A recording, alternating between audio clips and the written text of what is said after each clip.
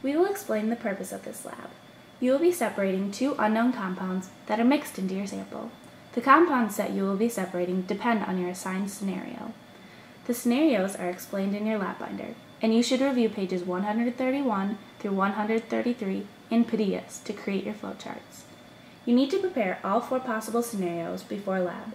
Each one involves the separation of 2 compounds. Be very detailed and make sure you understand your flowcharts beforehand. You will be working with 4 possible solvents: MTBE, a nonpolar ether; aqueous NaOH, sodium hydroxide dissolved in water; aqueous NaHCO3, sodium bicarbonate dissolved in water; and aqueous HCl, hydrochloric acid dissolved in water. Analyze your assigned scenario to decide which combination of the 4 extraction solvents fit your scenario best. Typically, you will want to select the extraction solvent so that one compound will become charged.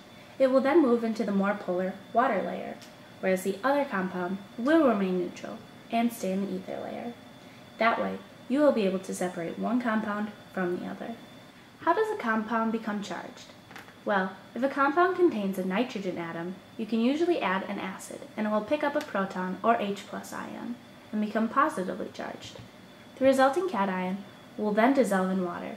If the compound contains an OH group attached to a carbon, sometimes the addition of a base can remove a proton from the OH group, leaving behind a negative charge.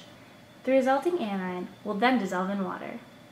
If the OH group is attached to a carbonyl or a C double bond O group, then it is very easy to remove the proton using any base.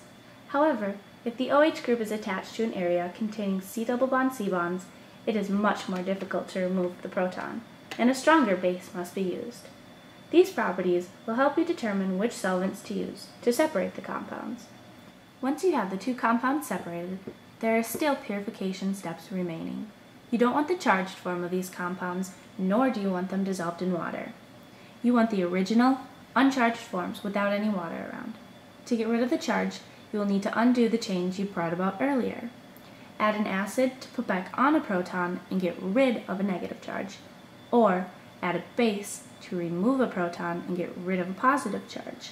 You can get rid of water by adding TBME, because once the charge is removed, the neutral compound will dissolve in TBME again rather than water. Check your chosen method with your professor, then set up for the actual lab. Be sure to use the microscale setup. The setup is very similar to the liquid-liquid extraction lab.